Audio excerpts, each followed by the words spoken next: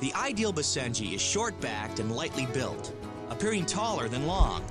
A wrinkled head, well-arched neck, a high-set tail that lies well-curled over to either side.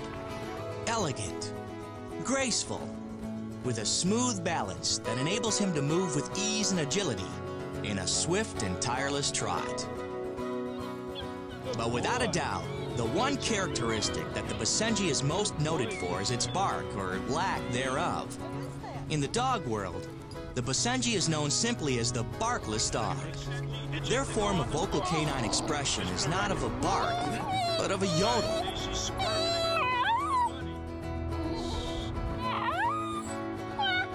Because the Basenji can be a somewhat difficult breed to train, its intelligence is often questioned. But those who know Basenjis best feel that their mere survival is enough to disprove the myth. I think they're highly intelligent. I'm always trying to outsmart them, you know, because they're just little stinkers sometimes, and you have to be one step ahead of them all the time. And they're very mischievous. They'll get into a lot of trouble. Always funny little things. They always are trying to escape.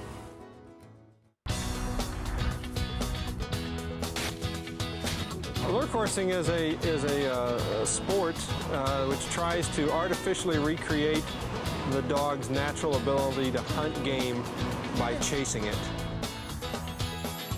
Sighthounds like the greyhound and Afghan hound hunt with their eyes. Scent hounds like beagles and basset hounds hunt with their noses. Basenjis are unusual in that they can do both. But in lure coursing, it's the sight of the lure in motion and not its scent that gets the animals in gear.